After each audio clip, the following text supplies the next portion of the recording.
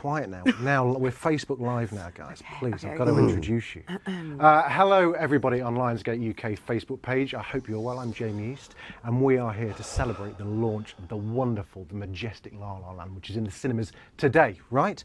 And I'm very pleased and honoured to be joined by the fantastic Damien Chazelle, Emma Stone, or Emily Stone, and Ryan Gosling. How are you guys? Thank you. Good. Thank you. How are you? Thank you. Thank you. My pleasure. And that's all for today. Good night, everyone. Before we get on to the live questions, which you can put in and submit down below right now, let's get into them. How does that feel watching that? For the billionth time, I presume. Oh, I haven't watched the trailer that many times. No? Not a billion. Not when you've lived the trailer. No, I was exaggerating slightly. Yeah, only slightly, though. It's really cool. It's really wonderful. It's joyous. Well, everyone is really excited. It's joyous. That was a good. Yeah, look at. He said that with a straight face as well. You never know for sure with Ryan. Shall we get some questions from the fans? So you don't think it's joyous? Why don't you know what? Break it up. Break it up. Do you want to fight about this? Let's get some questions. It's joyous. God damn it. Right. This is for all three of you from Rachel Webb. Hello, Rachel. Congratulations on the Golden Globes, first of all. But her question is, did you expect to have all this success when you first started making the movie? Or is it once you saw the finished product, did you kind of think, sorted, nutted that one? I'm not familiar with that term. That has a different connotation. I really picked the wrong terminology. Let's move on. Let's ignore that. I smelled a rat. Did you expect the film to have actually? Damien, pull us back from the brink of stupidity, please. Yes, that's my job. That's why they bring me here. That is why they pay him big bucks. And admit that the trailer's joyous. The trailer's joyous. No, I don't think we, or I didn't expect. I mean, you know, it kind of. I think we all probably had the same hope, but I don't know. I've actually never been as nervous before premiering a movie as I was with this, and it wasn't because I didn't like it or think it was good. It's just because it felt like, you know, sort of an outlier kind of movie, and wasn't really like anything that we were seeing in the movie theaters. So on the one hand, it's very exciting. On the other hand, it was kind of scary. What about you, Emily? I mean, it's really, I think it's so amazing when people react in a way that's similar to the way you felt when you read the script. I think reading the script, it felt like something that could be, you know, really powerful and impactful and, you know, and joyous. Yeah. Joyous. But you never know. You never know. Joyous? Joyous? You want to go ahead and say joyous? I said the trailer was joyous. Okay. Oh. And we're done here. Good night, everyone. Thank you. Damien, this is one just for you from Jane Smith. Hello, Jane. This is for me. Now, a major theme in the film, profound. he's not even listening to me. The major theme in the film was having to make compromises on the road to achieving your dreams. You know this, you wrote the thing. As an artist, what was your guiding principle when faced with difficult creative decisions? That's one hell of a question, Jane Smith. My guiding principle. I mean, one thing with this movie actually was that you know, it took a while to get off the ground. And how did you start with the first blank sheet of paper and a pen? Like, how did you get from that to this? Well, it started just with the idea of doing a musical in modern-day Los Angeles, and I've loved musicals for a long time. I'd wanted to do one for a long time, and it became a matter, I think, of trying to stick to a certain vision over the course of, you know, the number of years that it took to get the money, and then obviously making a movie like this requires a lot of you know, machinery in a way. You know, there's lots of different departments that have to come together and work together. You know, from dance to production design to camera. So I think the challenge, actually in a way for all of us, I think, was just to make sure that amidst all of that, we just stayed true to what we thought the movie should be. You know, a certain kind of tone, a certain kind of approach, a certain philosophy of what a musical could be, and try not to deviate from that. Stay on target, that is the answer there. Thank you, Jane. Now, Aaron, this is for you, Ryan and Emily. What resonated in the story the most with you in regards to your own careers whilst you were struggling? Well, I mean, we had the opportunity to share with Damien some of our audition stories, which, of course, Mia is an auditioning actress, so I had had many experiences, I think, similar to the ones As that she crushing has as in it the looked film. in the film. It can be, yeah, definitely. But I think any actor that's been an auditioning actor has had experiences like the ones that she has in the film. So that was pretty resonant for me, I would say. I really felt a connection to Sebastian's plight to save jazz, even though I had no knowledge of it or natural ability for it. You seem but more I still comfortable. felt like it was up to me somehow to save it Since you were a child. since I was a child. You did seem more comfortable behind the synth, Oh yeah, the seaboard. the seaboard. That was pretty cool. Ah. No, I think that the central message of the film of the importance of pursuing your dreams despite the obstacles is something that, even if you're not an actor or an artist, is something that most people can relate to. And so, painting this kind of what-if scenario just seemed to be something that was easy for me to connect to, but also felt like maybe something easy for everyone else as well. It's a common theme through life. Yeah, that's right. I should have said that. No, you said it That's a much. better answer. The wonderfully named Ashley Moose has got a question for you, Damien. Hello, Ashley Moose. Did you have Emma and Ryan in mind for these roles, or did they have to go through a crippling audition process? Great film, FYI. he says. Crippling audition process. Well, Emma thinks that I went to see her in Cabaret as like a way of auditioning her. As a test. Which is not really true, because I think I'd already offered you the role. But don't before. you think you would have been like, oh, never mind? No, I mean Really? the reality is actually that back when I was first writing it, I had my sort of pie in the sky version of the movie was with Emma and Ryan. There was even there was like a producer. I'm not going to name names. There was a producer or slash exec friend of mine and Justin's, the composers.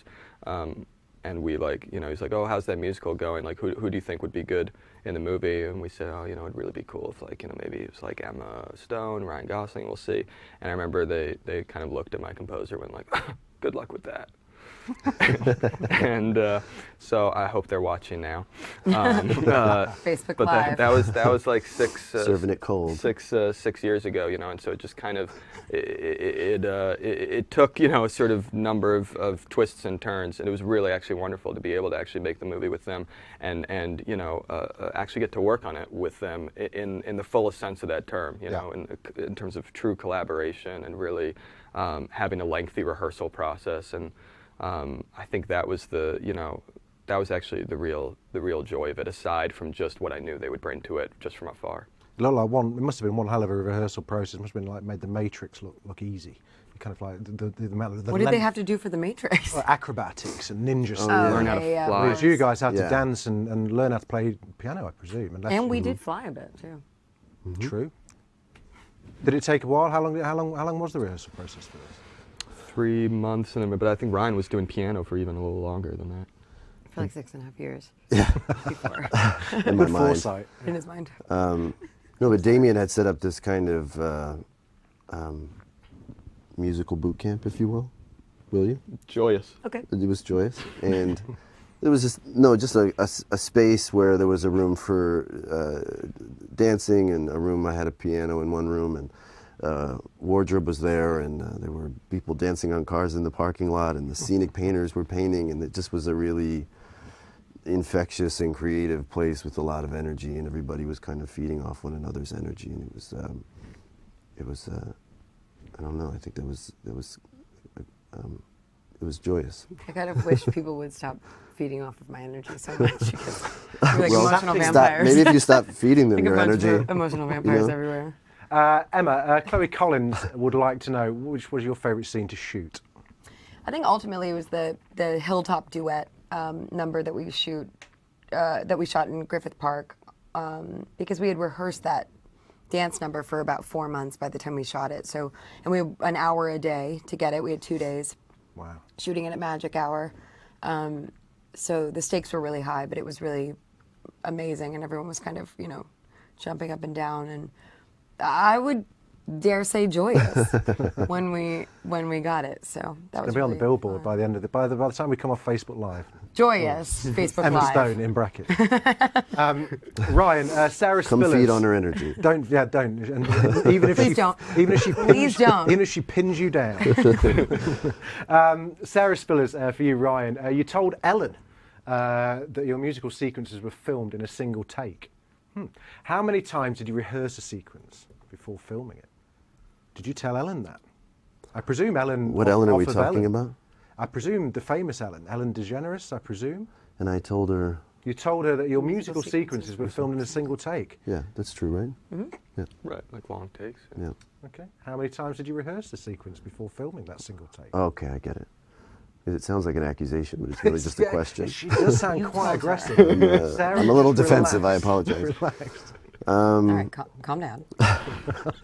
Well, if you'd let me feed off your energy. Ryan, could you? No. I'm Well, pretty tired. I couldn't say how many times we rehearsed. We rehearsed for 3 months. Constantly. It was really any time we had a free Let's say moment. 20 times a day for 3 months, Sarah. Will that do you? I think that'll probably satisfy us. A lot. Fine, a lot. 60,000 times. That is, I reckon it was about that. Damien, Zach Cameron would like to know, after the undeniable success of Whiplash, what is it about jazz that speaks to you on a level? And try and do it without mansplaining. Well, Thanks, Ryan. But I mean, you're a man explaining it, so just try. Good God. Um, a nice way to say that, Karen. Well, I mean, I played. What was it? The question was. the question was, after Whiplash, what is it about what is it jazz? about jazz Right. that really kind of... Well, I mean, it's actually kind of hard to say for me because it's just. I think it's just it happened to be the music that I grew up playing and listening to the most, in a kind of. It was playing in the household. It was all. It was. I happened to be going to a school that had a really, intense and top-notch jazz program. So all these things were actually kind of out of my control. It was just through the circumstances that it became this important thing in my life. And I had a very formative, very intense teacher who, kind of drilled a lot of things into me, including a passion for the music and for jazz history and for the whole kind of mythology of it. So I think in a way it's just those sort of personal things in my past that kind of keep drawing me to it. I don't play jazz as much anymore. But I think that is the reason probably that I, kind of the past few movies I've sort of. It's in your blood. I don't know if it's in my. It certainly was something I wanted to be in my blood. I tried very hard to be a jazz drummer, and I just never was quite good enough. But I could, but at least I can make movies about it. It's the next best. Not a bad payoff. Jane Cunningham, this is for you, Ryan. What song from the film really resonated for you when you first heard the soundtrack? Which was the one that you were looking forward the most to recording? And The first song that I heard was the central theme of the movie that I play on the piano when my character meets Emma's character for the first time. No, it's just the central theme. Oh, It's, okay. Yeah. What's the name of it? Me and Sebastian's. I mean, it's just the theme. Yeah, me and I mean, Sebastian. Is it not called that There's no anymore? song for it. Oh, okay. Maybe that's the track. Yeah, the. The do do do do do do. Is that what you're talking about? Mm-hmm. Yeah. Is it? We call it me and Sebastian's theme. Oh, we did originally. I just call it the theme. After I met with okay. Damien for the first time, I asked him if I could hear, I was just, Was that the first thing I sent? yeah, you just sent me that. Yeah. And it just got me, and it still does. a I great should be sick execution. of it, but I'm not. I think it's so. They haven't even seen it. I keep forgetting that people haven't seen it yet. It's out today. There's a Why are you watching this? Just go to the theater and go watch La La They'll Land. be watching it on the phone already. They're watching it on the phone in the theatre. Oh, I hope not. You're right. This is actually. These are all people live on Facebook. You're in the theater Follow watching the me. movie right now. For all of you, Ariba Siddiqui. I love this movie so much, and I've had the soundtrack on repeat for weeks. Uh-oh, so she's in the theater. Heart, Right now. heart eyes, smiley emoji. Which song is your favourite now? I guess yes, you've just answered that for you, Ryan. But what about you, Emily and Damien? Which is your? I love City of Stars. City of Stars gets stuck in my head a lot, and it's a little bit embarrassing at this point because I'll walk around singing it, and I'm like, oh, it's not a very... Your own song. Who? Yeah, well, it's not my song. Look, George Michael used to dance to his own music in nightclubs. I say you're okay. All right, you know what? Then it's fine. I think We're that's fine. actually good. That's okay. For me, why not? I mean, I don't know. I mean, I think the in terms of like looking back on the process, the one that actually came out the most naturally and quickly, and that felt the most emotional coming out was the sort of we call it audition, the sort of audition number that. That's my favourite. That reminds me of Rainbow Emily does. Connection a little bit. So that's actually, yeah. So someone else mentioned that. Thank you, because I think that's a beautiful song. I don't know. I just remember when I was first kind of played that melody, and when Benj Pasek and Justin Paul, our incredible lyricists, first read the lyrics to that song, and it just kind of, it had been this placeholder in the script for years. That was actually one of the last songs to kind of come into place, but when it did, it was so kind of organic and effortless. And it was probably also one of the first numbers that I played for both Ryan and Emma, you know, when they came on board, and just, yeah, it just seemed to kind of sum the movie up. But you can go and listen to it even before you go. On the way to the theatre, you can put on Spotify or Apple Music and check out the soundtrack now, because it's absolutely fantastic. Paige Gui, for Ryan and Emma. You've been exposed to lots of different dance styles while shooting the movie. Which one is your favourite? Tap. Tap? Tap dancing, definitely. I don't think I'm a fantastic tap dancer at this point, but it's so much fun. Well, I think you're a fantastic tap dancer. Look at that, silver tongue cavalier. And no, but you are. But what was the name of that dance step that we did? What was the name of that dance that we did outside of Angel's Flight? The Shim Sham. Yeah, the Shim Sham. The Shim Sham's fun. Our one of our assistant choreographers, Jillian, is a great tap dancer, and she said that the international handshake for tap dancers is this thing called the Shim Sham. So anybody at home that tap dances, no matter where you live, apparently, you know the Shim Sham. So right, okay. if you ever see us on the street, just do the Shim Sham. Just start the Shim Sham, and we'll try to do it along with you. If you said that, one day you'll be terrified. We're gonna be called the Shim Sham somewhere. Shim and Sham. Shave and a haircut. 2 bits. Damien, Robin Nguyen, I believe. Apologies if I got that wrong. Did your vision of this film change as you guys were filming it, or is it? Have you pretty much? Did you manage to stay on target from paper to screen? Yeah, I think the broad strokes and again that sort of tone that I was talking about, I think that really, you know, that's something actually I'm really happy about, that I think it really is the movie that I set out to make way back when. That must be so satisfying. That we all set out to make. Yeah, it's actually also really wonderful that I never was in a position where I had to compromise in any major creative way. You know, the studio let me do what I wanted to do. I felt like all of us were allowed to take risks and to really try things out without regard to what would be commercial or, you know, so it was actually this wonderful kind of process. Certainly lots of things changed as we, you know, as we found, you know, as we explored the characters and as we explored the numbers and as we put the movie together. Things changed in the way that you want them to change. They got better, is what I think happened. But the idea behind the movie never wavered. Good for you. For all of you, from Christy Hodge. Hello, Christy.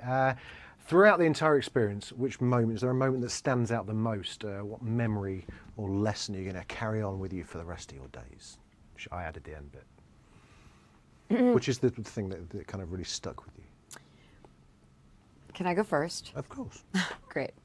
So it was so much fun, this process, kind of what Ryan was talking about this area that was created for us to rehearse, and it was the production office, and so the whole crew was basically localized in this production office setting, and so we all really got to know each other for the 3 months that we were rehearsing, and then we were shooting for 2 months, so we spent almost half a year all together, and I've never felt so close to a crew in that way, and I think it's also a big testament to Damien, because everyone feels very equal on his set, and everyone felt very listened to, I think, and it was like a really beautiful environment to be in, and I ended up working with a lot of the same crew on the next movie that I did, not these two, but pretty much everybody else. Yeah. And all we could do was didn't want talk. us. Yeah, she specifically I asked. specifically asked for to not She was be like, with this them. is perfect. Because their With those energy, two But for again, two things. they're emotional vampires. So Two black clouds hanging over exactly. this whole No, they suck up all the energy. So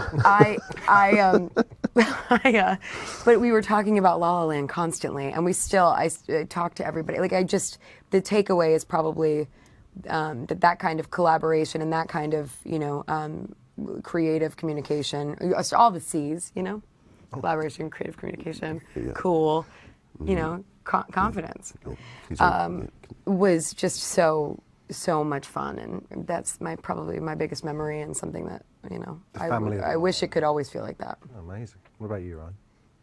I think it was so. You loved your trailer. Yeah. One hell of The a smell. trailer. It was like a lavender. Nice. He's just really into that. Anyway, Damien. It was an essential. It was a Candles lavender every day. essential oil. Yeah, the bedding was just lovely. It's a natural mosquito repellent too, so it felt like. Loved how wow, quiet it was in there. What could He's so quiet in his trailer. Shut out the world. Shut it all out. Just like be by himself. for hours. I just smell my wrists. That, and then a close second would just be that watching Damien reach for this thing that was kind of just outside of his grasp, and everyone having to do the same in order to help him achieve it, and just in the process of the rehearsal, just seeing everyone get there at a certain point. It was so encouraging to see what you're capable of if pushed to it. And I think we all had this sense of accomplishment when it was over that is pretty unique to this film, although you have it when you finish movies, but this such a collective experience of that feeling. Is that the same for you, Dave? And the lavender, which was And the lavender, nice. and He just loved that essential gonna oil. say the Yeah. cotton count on the cushions, Yeah. everything was just wonderful in that trailer. Mm-hmm. Yeah. Yeah. I mean, I think it's. Just what Ryan was saying. That feeling. And I've one memory that sticks in my mind was thinking of everyone that it took to make this movie. When we were filming the scene with Ryan and Emma, that we were referring to earlier, of when their first kind of big dance number together, which happens on a hilltop, and it was a very difficult shoot and tricky to pull off, and not just for Ryan and Emma, but also for the camera crew behind the camera, and sort of choreographing those movements and everything. And I remember like it was either between rehearsals or like between takes. I caught out of the corner of my eye one of our, after Ryan and Emma had done this number either as rehearsal or as filming for a few times. I caught out of the corner of my eye one of the one of the crew members in our camera department was this really kind of, very burly sort of, kind of tough guy. Yeah. Basically the last guy you would expect to be into a musical, and he was just like happened to be like walking over to the crane, and like not like thinking anyone was looking at him, and he just did this like little like pirouette as he was moving, little like total like Gene Kelly dance move. And I was just like, yeah, exactly. I was like, oh, that's amazing. If he got so infected by just watching Ryan and Emma a few times to like to do that, if that could happen, then maybe we actually all have a shot at this movie, sort of doing what we want. It does. It makes you want to dance and sing and fall in love. It's brilliant. Aliu Gambo, hello Aliu. Hey Damien, he says he's very casual. Very casual, Aliu. What, if any, musicals? Hey man. Hey Damo. What, if any, musicals inspired you to develop La La Land? Did you ever? A lot of them. I think if I had to pick one, it was probably that sort of maybe changed my mind about what musicals could do. It was this French musical from the '60s called The Umbrellas of Cherbourg. That I haven't seen it. that we.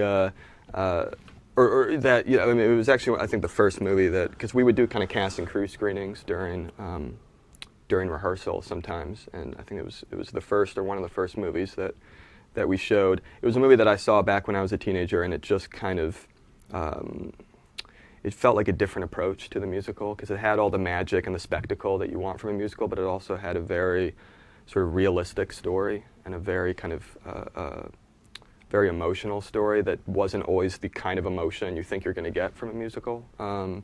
And so it just kind of opened my eyes to this whole other world that could be, that could be communicated through the genre.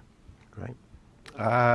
Nick Deal doesn't have a question. What are you doing then, mate? I just want to thank you for making a truly inspiring piece of cinema that has further inspired me to make it into the film industry myself. Well, there you go. Cool. Thanks, Nick. Abby Copson. Hey, Emma. Another casual one. Nice. Yeah. Has your involvement in La La Land made you want to go back to Broadway?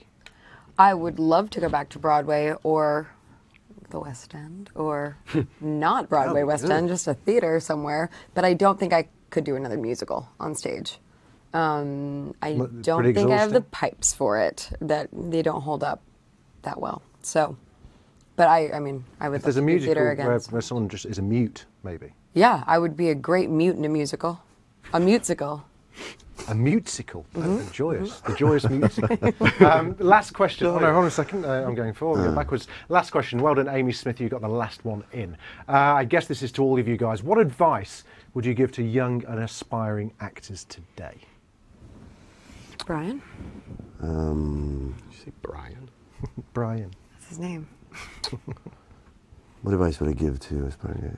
Well, I think it's different now than it was when I started. That the version that's presented in the movie of moving to Hollywood and auditioning and all of that is still a viable option. But you also can, make movies on your iPhone and put them online, or make things with your friends. And there's just so many more ways to create opportunities for yourself. It's a good way of learning the chops, isn't it? Or just you can create things that are as like they say in the film, that are as interesting as you are. That you don't have to wait for someone to give you an opportunity. You can kind of make those opportunities for yourself a little easier now. All right, then I'll just stop auditioning and start any advice? Writing my own things. I was just trying to remember what my line was in the movie, because that sounded. I'll make history instead. There you go. You've been in editing for a long time. Then my work is done here. Great. I've seen the movie a few more times. Yeah, that's fair. Any advice for aspiring young Emma Stones out there? Well, to all the young Emma Stones. Oh boy, oh boy. I think that's good advice on Ryan's part. I think it's interesting in the movie. I just did an interview where we interviewed each other with Molly Shannon from Saturday Night Live, in I know the States. I don't know if you guys watch SNL over here, and she told me, she was like, oh yeah, when I moved to LA, I was 21 and I just did a one-woman show. Right away, I wasn't auditioning, they didn't get me. And I was like, you did that right away? She was like, yeah, I put on my own show, I did my own characters. And that's what Mia kind of comes to in the movie, my character in the movie. But I think that's so incredible to have that kind of confidence in your talent, to find a space and invite people to come see you, and give yourself that sort of platform, which is sort of what Ryan's talking about, making your own stuff. I think that sort of empowerment of yourself when you're in the position of auditioning for a bunch of stuff can be really great. So, yeah. Wow. And Damien, finally, how could someone catch your eye in an audition? In an audition? Yeah. I don't know. I mean, one thing I think I wanted to try to capture in the movie is that auditions are kind of, it's like this. It's this sort of unfortunate system where I think it's very hard for actors to be their best selves in an audition. And so I think it's actually, for whoever's behind the table, whether it's me or a casting director or whomever, it's kind of their job to try to see through some of the restrictions of an audition and just try to see. I mean, that's why sometimes it's good to just talk to people. I mean, I think what's actually part of Emma Stone's character, what's part of her journey in the movie is actually somewhat what was my journey as well, is trying to find a way to make stuff personal, and try to find a way to make it a reflection of yourself. That doesn't mean that you just write stories about yourself or you just play a version of yourself, but it means that you have to kind of find a way of like burrowing your own innermost, kind of private, maybe even embarrassing, experiences or emotions or feelings into whatever you're doing, even if you're writing something about the Middle Ages or playing an alien, from a different galaxy. Like you try to make it. I don't know why Emily's laughing, but you try to, you know, I was making a point. You try to make it feel like it's from our galaxy. No, you made a good point. I had a joke going in my head where I was just going to say. About the galaxy? No, isn't every part an alien from a different, I thought every part I've ever played was supposed to be an alien. That's what acting is, right? You're playing an alien from a different galaxy. It didn't work. I don't even know what's happening anymore. And we're live. Thank you, Amy, for your question. Well done. And I'm really sorry we couldn't get to all of the questions. No, there are lots more. We're too busy talking about aliens from galaxies. We're just going to talk about aliens and joyous and feeding off Emma's alien energy. Please don't. Ryan Gosling, Emma Stone, Damien Chazelle, thank you so much for joining us on Facebook for this lovely Q&A. La La Land is out right now. What the hell are you waiting for? Go. It is fantastic.